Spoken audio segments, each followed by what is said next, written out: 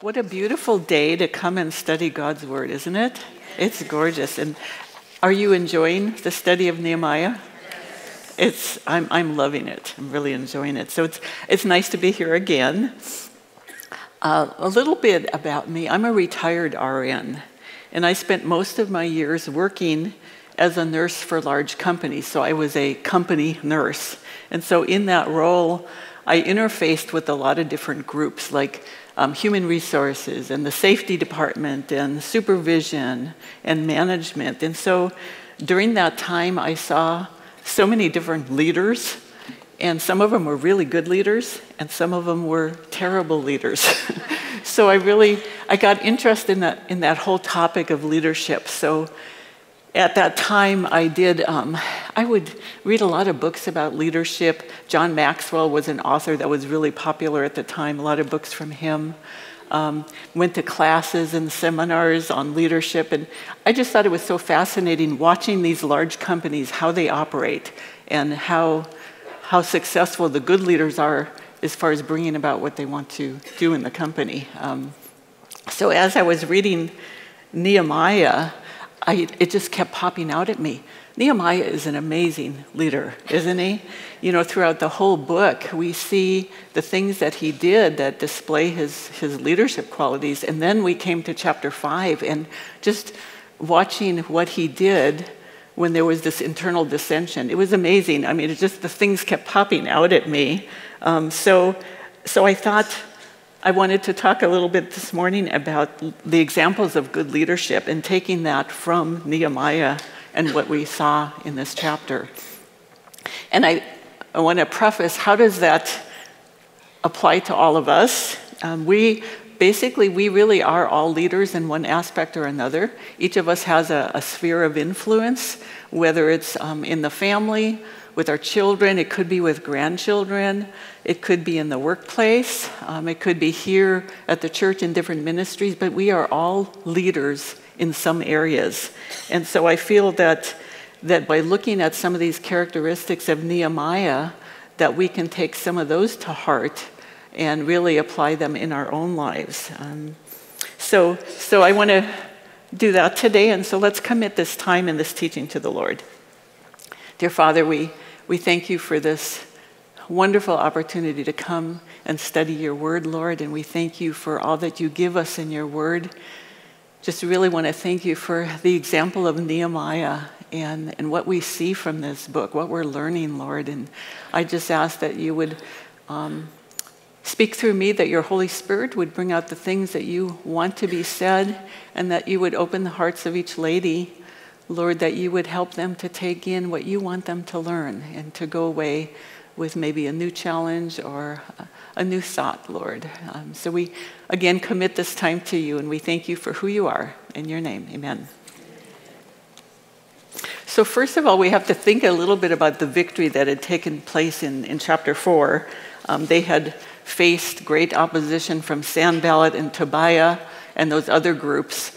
But then they had success. They had done really well. But then how often is it true that on the heels of some great victory comes great challenge? Isn't that true? Sometimes you have a real high, and then the next thing might be a really low. So for Nehemiah, this was true. The next onslaught, what did that new challenge look like? It was opposition from within. And it made me think of so many churches. We might see them in the news, or we might see the names plastered all over social media, churches that have fallen apart or have had discord, and it's usually discord from within, isn't it? It's not so much from without. And I would say probably most of us here maybe could recount stories of churches you've been in where that happened, where there was dissension within. And how very sad. You know, in this case, in Nehemiah's case, Satan didn't give up. He had tried with the threats of Sanballat and Tobiah and the others, the opposition from without, and that didn't work. So now he stirs up strife within. And how does Nehemiah respond? He was faced with all kinds of challenges, but moving forward, I just saw there was a calm and a confidence and a faith in God and a boldness and courage to act. And I just want to talk about that and what the great example of that is to us. So first, I have I think I didn't count them, but it's probably close to 15 points on what a Christian leader is, or a good leader. So the first one is a good Christian leader is a man of prayer. And we've already talked a little bit about Nehemiah's life of prayer in previous lessons, but I think it bears repeating because it's really the foundation of good leadership. What an example Nehemiah was. He was a man of God, and he linked diligent prayer along with hard work. And how often did we see that before Nehemiah act, he would go to God in prayer? We've already talked some about that. In chapter 1, when he heard about what was going on in Jerusalem, the first thing he did, he addressed the Lord God of heaven. He called him great and awesome, so he prayed. In chapter 2, again, before he actually gave a response to Artaxerxes, when he saw his sad face, he prayed before he talked to him. And then in chapter 4, which was last week, he prays again when he's facing his outer enemies, the outward enemies.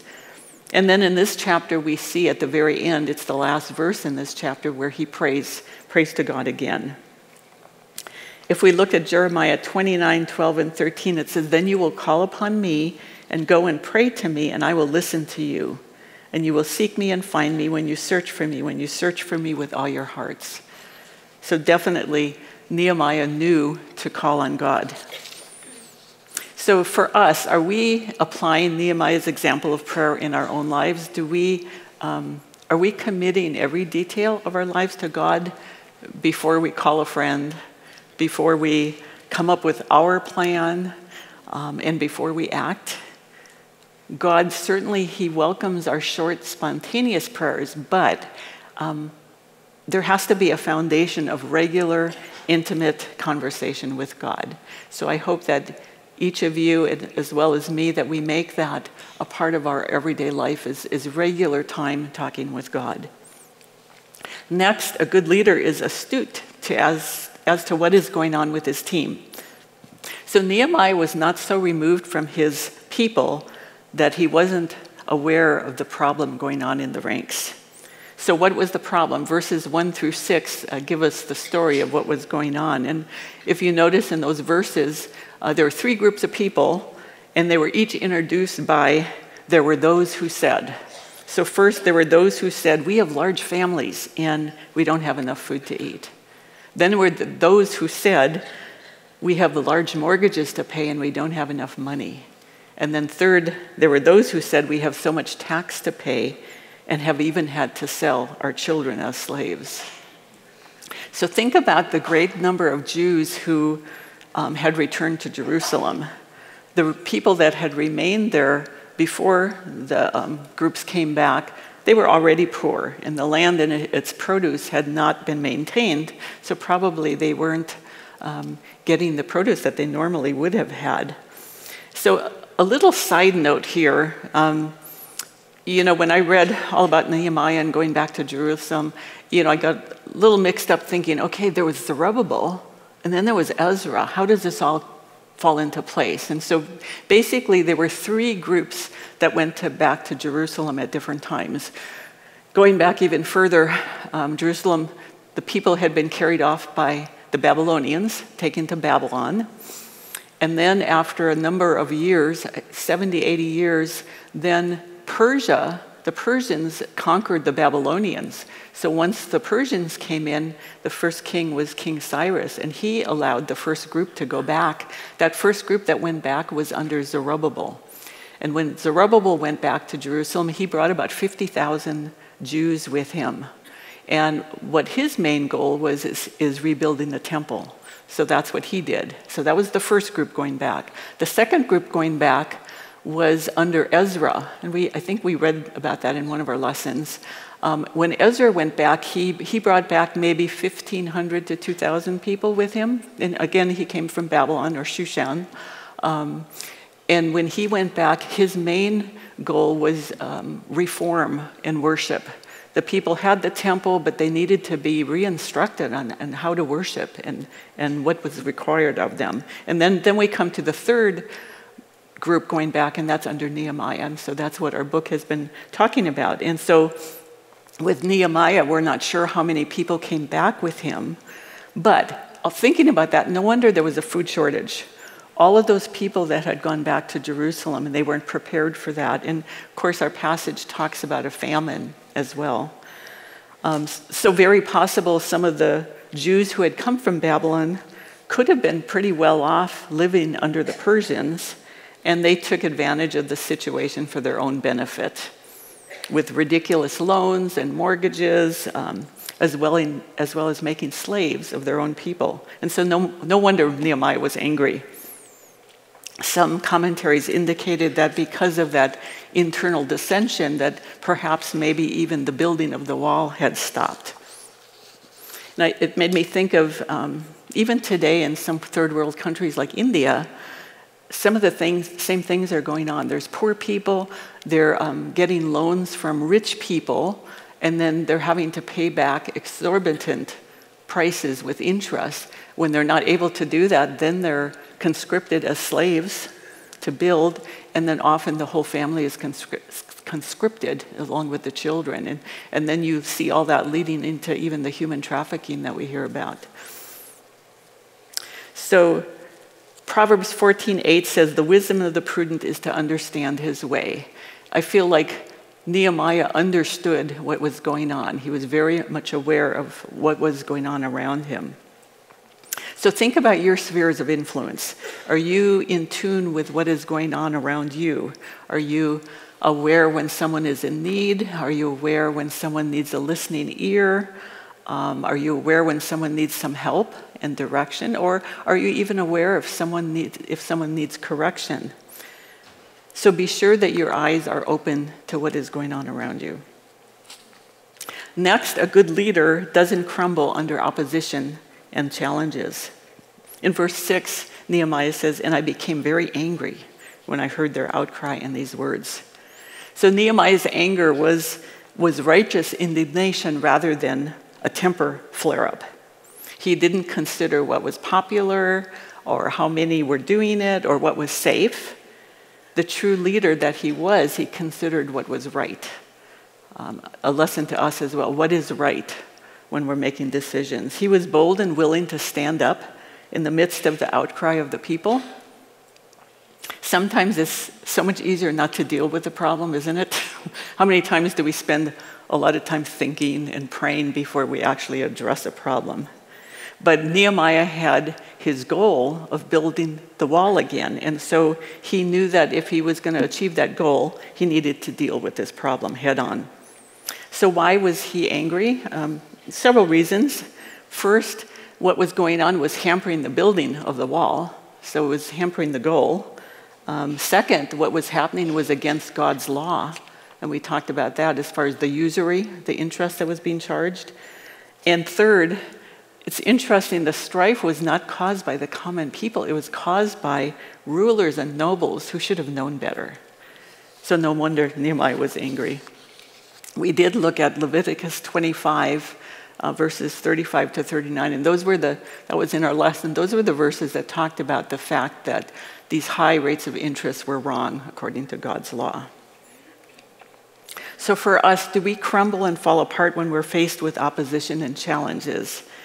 It's amazing how many people are watching us as we go through the challenges of our lives. I discovered that especially as I went through the loss of my husband, I realized that my adult children were watching me and really taking cues from how I was responding. And then even my grandchildren, I noticed, they were watching me. I think they had not experienced the loss of someone they loved before, and they were kind of just watching everything. So how do you respond to this? And then even, I think other people, other friends, they were watching to see how does a Christian respond to grief and loss. A couple verses here that I think are apropos. Psalm 18:32, "It is God who arms me with strength and makes my way perfect." And 1 Corinthians 15:57, Thanks be to God who gives us the victory through our Lord Jesus Christ. And going back to the challenges and things we go through, we can express sorrow and emotion in our challenges. There's nothing wrong with that. All of that is normal. In fact, if you look at chapter 1, remember Nehemiah, when he was faced with what was going on in Jerusalem, he mourned and wept for many days. But did he sorrow as one with no hope? No. He fasted and prayed before the God of heaven. And that's what we need to remember. The God of heaven is before us and promises to be with us. And so as leaders in whatever sphere of influence you find yourself, that's the example we need to remember. Next, a good leader plans before he acts. I really like this part. In verse 7, it said, after serious thought. That was interesting to me. I love the fact that before Nehemiah did anything, he gave it serious thought. And the literal translation of that is, quote, my heart consulted within me. And then other versions of the Bible say, I consulted with myself. So he knew enough not to act until he had considered the matter carefully. So when you look at that phrase, my heart consulted within me, there's a couple of different ways that you could look at that. First, you can take it to mean that he used his heart and his mind, what he felt and what he thought. I think that's kind of an important principle for us to remember when we're making important decisions. Consider both your heart and your mind. It can't be solely emotional, based on just your feelings, and it can't be solely logical, just based on your thoughts. I think you have to consider both when you're making important decisions. And then the other way to look at it is, if you look in Scripture, the heart often refers to one's whole being. So if you look at it that way, when Nehemiah said his heart consulted within me, he could be saying that he reflected on the situation with his whole being. He used all his faculties to evaluate the situation. Philippians 4, 6, and 7 tells us that when we pray, the peace of God, which passes all understanding, will fill our hearts and minds in Christ Jesus. So notice that this peace of heart and mind, it goes back to when we pray. So we've already talked about the fact that prayer is foundational to Nehemiah's leadership. So do we use our hearts and minds to come up with plans of actions, or sometimes do we even formulate a plan at all? So next, a good leader takes action to deal with issues. So verse 7 tells us that Nehemiah rebuked the nobles and rulers. He called an assembly, and he called them out on the usury. So if you remember, when we talked about usury, the definition is the illegal practice of lending money at unreasonably high rates of interest.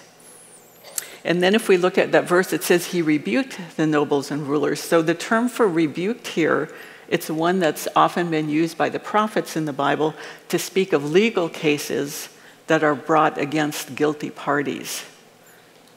So Nehemiah had already dealt pretty successfully with outside forces. Now he is having to deal with internal strife and dissension. Dealing with those outside enemies is pretty straightforward as to the injustice and evil of it, but now he had to deal with his own people, the Jews. So think about that. In your own lives, isn't it so much harder to call out a family member or a close friend rather than someone that is just an acquaintance and you hardly know? You think about, what are they going to think of me? Is it going to affect our relationship? Or really, is the issue that important? You know, it's so much harder to deal with someone that you're close with. And Nehemiah was dealing with his own Jewish brethren. But he was so in tune with God so that he knew how God saw what was going on. And he knew that something needed to be done. And he was bold enough to act. Courage to act comes from a conviction that God is with us. And certainly Nehemiah knew that God was with him. Proverbs 16:3 says, commit to the Lord whatever you do, and he will establish your plans. So Nehemiah was definitely someone that acted. He took action. It's been said, I read somewhere, that there are three kinds of people in the world. There are things who make things happen, and then there are those who watch what happens, And then the third group is those who say, what just happened? Thought that's true, isn't it? So I would hope for us that all of us have the boldness and courage to act when we need to, and being assured that God is with us. Next, a good leader can communicate clearly. So in Nehemiah's rebuke to the nobles and the elders, he used solid reasoning when he addressed them as to what they were doing. And we see this communication in verses 7 to 13. And I liked the fact, I was reading from Warren Wiersbe, and he pointed out that there were 6 different appeals that Nehemiah used when he was talking to them. First was their appeal to love as brethren. And that was verse 7. He reminded them that they were brothers. And it reminded me of our memory verse in lesson 3. Remember that one? Anyone? Behold, how good and how pleasant it is for brethren to dwell together in unity. So he reminded the Jewish people of their love as brothers. Second, his appeal was based on the word of God, and that's verse 7. And that's where he looked at the fact that usury was wrong according to God's law. Third, he appealed to them to remember God's theme of redemption. And Nehemiah in the chapter mentioned that he and others were already in the process of redeeming people who had been sold to other nations. So a simple definition of redemption is to buy back. So what some of the Jews were doing is actually selling each other as slaves. They were actually putting people back in bondage, and that's not what God would want. Fourth, he appealed to their witness to their Gentile neighbors. Israel was supposed to be a light to the Gentiles, and if you look at Isaiah 42:6, it says, I, the Lord, have called you in righteousness and will hold your hand. I will keep you and give you as a covenant to the people, as a light to the Gentiles. And then in verse 10 and 11, he appealed to his own personal practice.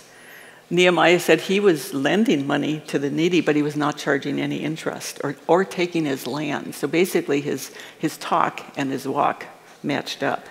And then the last appeal he used was to remind them of the judgment of the Lord. And this is where he shook out the fold of his garment, and he said that those that don't keep the promise would be shaken out and emptied. And so I looked a little up what that really meant, to shake out the fold of a garment. And evidently they actually visually did this. They would take up the front of their tunic, kind of bring it up so it formed a pocket, and they could carry things there.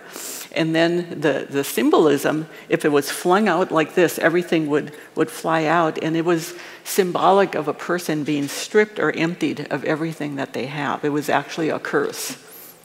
And I read that besides the Hebrews, the Romans actually used that visual symbol as well. So I like the fact that Nehemiah didn't just say, stop what you're doing. He gave them solid reasons as to what was wrong with what they were doing, and it showed his wisdom in how to bring about the changes that he felt needed to be done.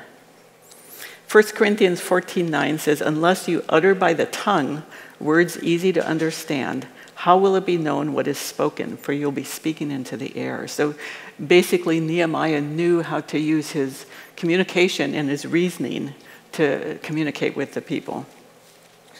Next, a good leader walks in the fear of the Lord. And we see that in 2 different places in this chapter.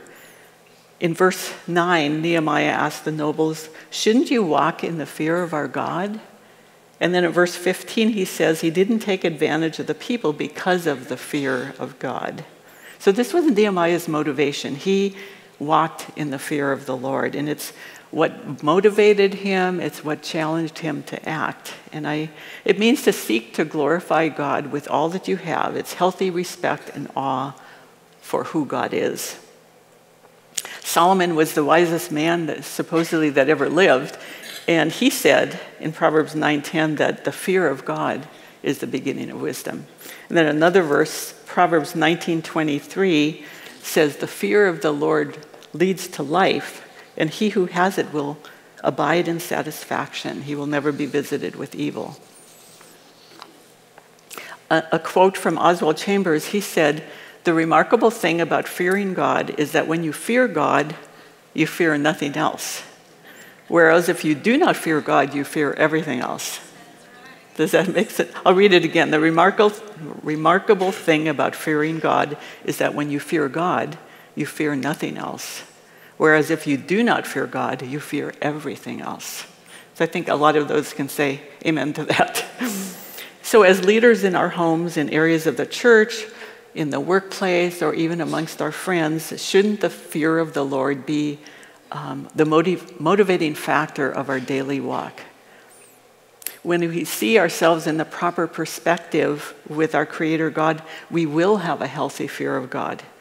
It's the love, the awe, the respect, and the submission to His will that relationship demands. So next, a good leader walks his or her talk. So the last half of chapter 5, it recounts how Nehemiah operated as a governor according to his own convictions under God rather than on the basis of what had already been done in the past. A couple of things: he loaned money and grain personally without resorting to high interest. He didn't demand the personal taxes that previous governors had done. And also, he didn't live lavishly with the benefits in money and food and land that previous governors. He could have done that, but he didn't. Part of it is the age-old standard of do what you say and not say what you do. Especially in our homes, are we setting an example of living out our beliefs? Or do we come to church on Sunday and praise and worship and then forget all about it for the rest of the week? 1 John 3:18 says, "My little children, let us not love in word or in tongue, but in deed and in truth." So hopefully our lives are constantly being refined by hearing God's word. And that's why we're here. Hopefully coming to Bible study and learning every week is changing us. Hopefully we're seeing changes every week as we go back after the lessons that we've discussed. God enables us in that refining process to become more like Him by giving us the Holy Spirit to work within us. And what a blessing that is. So next, a good leader requires action from his team or his followers. So Nehemiah required the nobles and the rulers to rectify the situation. He reminded them first to walk in the fear of the Lord. And then they had to restore the land, the houses, the money, and the grain that they had charged. And then in verse 8, he also talked about redeeming some from slavery. I noticed that Nehemiah never asked them, the people, to do anything that he was not willing to do. I think that's important for us to remember. And he was also very specific as to what they needed to do. Proverbs 12:24 says, "Diligent hands will rule, but laziness ends in forced labor." And Galatians 6:5, "For each one shall bear his own load."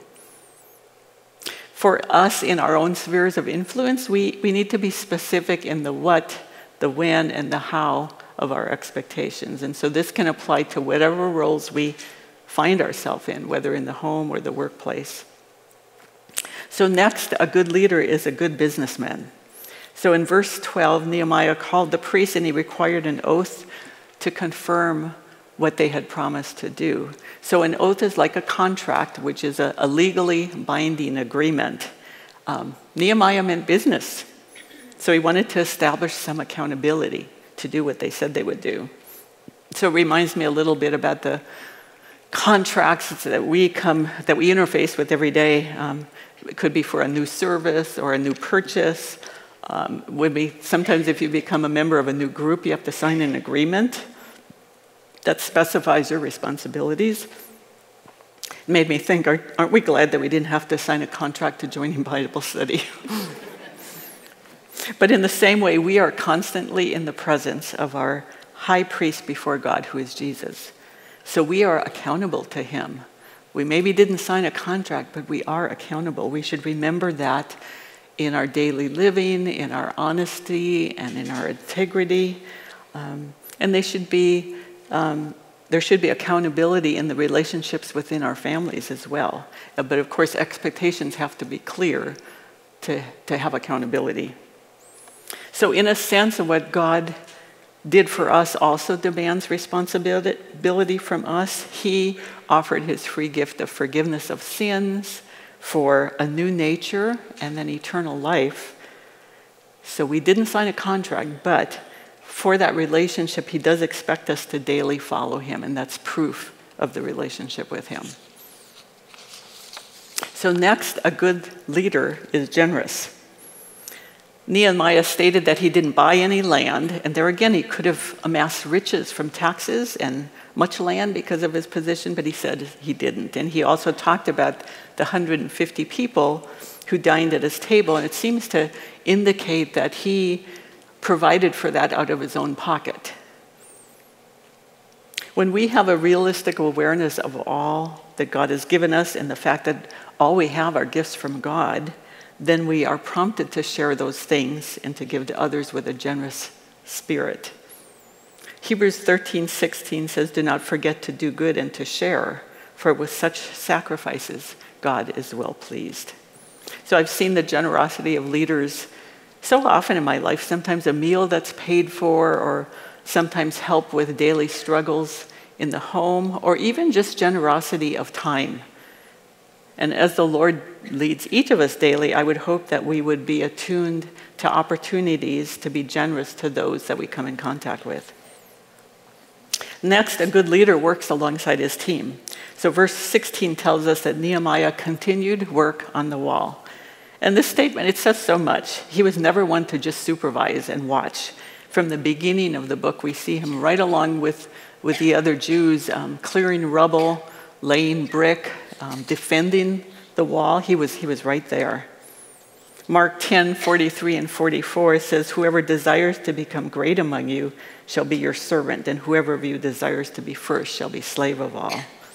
There's something special about doing projects together, working side by side with others to accomplish a goal. And it really creates a bond that's very unique and strong. And I thought of different examples of that. I think of projects I worked on together with my husband. We actually roofed our house together. We painted walls together. We even wallpapered together, which they say spouses should never do that. But we actually were a good team. And I do think of mission trips also, where strong bonds were created because people worked together. I remember times when the family, along with my children, would go to Mexico, and we built homes for the poor there. And that was just such a bonding experience to do that together. Or I think of a time when my grandsons came with me here to church, and we packed bags for the military to send to them. And the boys were little, but it was such a joy to watch them. They were so careful to get something from every table and fill up that bag as quickly as possible so they could get to the next bag. And it just, again, when you do things together, it creates such a strong bond. So I think that's an important aspect of creating a team that cares for each other and that will support each other. And we all have opportunities to work together with others. So I hope that as leaders, that we're never afraid to roll up our sleeves and work alongside those that we lead. So next, a good leader has the character of humility. And humility, the definition is modesty, lacking pretense, and not believing that you're superior to others. I think that we saw this trait of Nehemiah throughout the whole book, and he didn't act like any other governor would have acted. He didn't take advantage of his position to lord over the people, to oversee them doing all the work, or to benefit financially. He was governor for 12 years, and he never collected or required a personal tax, which other governors had done. When you're in a position of authority, a lot of times you're tempted to want to increase either your power or your wealth. A couple verses from James I thought were good. James 4:6 says, "God resists the proud but gives grace to the humble." And then James 4:10, "Humble yourself in the sight of the Lord, and he will lift you up." So let it be the praise of God that you're after. I also like 3 truths that Charles Stanley brought out about humility. 3 things. He said, humility is quick to confess sin and slow to point out sin in others. Second, humility asks for and receives God's forgiveness, and in turn is quick to forgive others. And third, Humility is content to be behind the scenes. There's something really attractive about humility. I realized that was something that drew me to my husband. He was a humble man. And I've realized that other people that I admire, most often, they are humble people. So there's something that stands out about humility. And I think there's something very unbecoming of a proud person. So for us, let's always have the right perspective of who we are. We are sinful, wretched human beings who have been saved by a loving, merciful, and gracious God. Amen. Next, a good leader sticks to the task with his eyes on the goal. As soon as Nehemiah dealt with the internal dissension, he says that they continued work on the wall. And that was his goal all along. Think about the fact when he came from Shushan to Jerusalem, that was about 900 miles. Didn't say, I don't think, how long it took him, but I know Ezra, when he made that trip, it said it took him 4 months to make that trip. So we all have goals, and as I was reading about goals, I was struck by a statement that with the goals we set, we always need to ask ourselves why. What is the reason behind that goal? A good goal needs to have a proper reason behind it. So for Nehemiah, there were two reasons behind rebuilding the wall. First, it was for protection. The temple had already been built, so they needed that wall rebuilt to provide the protection. And second, he wanted to establish proper worship of God in that temple. So those were, I think, the twofold reasons for coming back and rebuilding that wall. Philippians 3 talks about, it says, it's verse 13 and 14, I do not count myself to have apprehended, but one thing I do, forgetting those things which are behind and reaching forward to those things which are ahead. And I press toward the goal. And in this verse it says, for the prize of the upward call of God in Christ Jesus. So do you have goals? What are they? And think about, are your daily actions in alignment with your goals? And then the last point that I have here is that a good leader serves an audience of one. And I liked verse 19, that was the last verse in this chapter. Nehemiah says, remember me, my God, for good, according to all that I have done for this people. So Nehemiah sought the favor of God rather than the praise of man. And he knew where his true authority came from, and that was from God. 7 times in the book of Nehemiah, he asks God to remember. And he basically is asking God not to fail to act in his behalf. He's asking God for his favor. So I looked up, the Hebrew word for remember is zakar. It has a range of meanings, and it refers not to just mental acts of remembering, but behavior that goes along with the memory. So Nehemiah is asking God to remember him, but be faithful in his dealings with him and to respond to him appropriately. He's also asking for God's reward. So we've looked at, I think it's 15 marks of a good leader. And going back, I think one of the foundations, which we talked again already, is to be women of prayer and walking in the fear of God. And again, we mentioned not just the short, spontaneous prayers when we need something, but daily, intimate conversation with God. Make it a habit of your time with him. And then also walking in the fear of God, knowing that your awe and respect for him should always motivate you in whatever you do during the day. So I hope that you are able to take some of these characteristics of good leaders and apply them to your own situations. And again, you might think, well, I'm not a leader, but truly we all are in one area or another, whether it's in our homes or with our friends, in the workplace or in ministry. We all are leaders. So I think that we can take all of these points and apply them to our lives. And keep in mind, especially the last one that we talked about, a good leader serves an audience of one. We don't have to please all the people around us. We need to be sure to know what God expects of us and walk in that. So may God, through his Holy Spirit, equip you to be an example to those around you. as good Christian leaders. So let's go ahead and close in prayer then.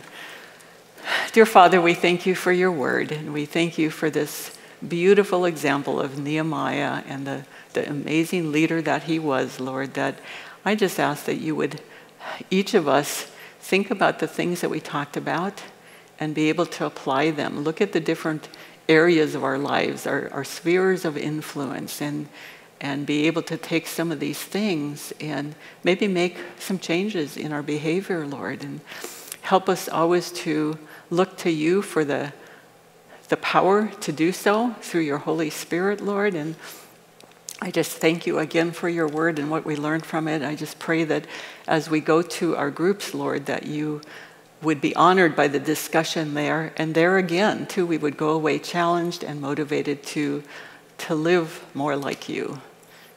We ask for all these things in your name. Amen.